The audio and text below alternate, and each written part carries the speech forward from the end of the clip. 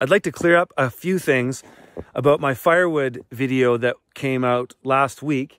A lot of people asking questions about things that I wasn't clear on, and let's clear it up. So we've burned 3.5 cords of firewood this year. Now 3.5 is unsplit, so they're like this. I measure a half cord is one of these cubes, which is 4 by 4 by 4.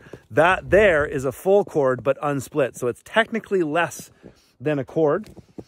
And this is where I store my firewood for now. I'm building infrastructure that it'll be different, but this is how it's done for now. This is all tarped with poly, so it's dry. And I lift these and move these around with the skid steer, and I chop here.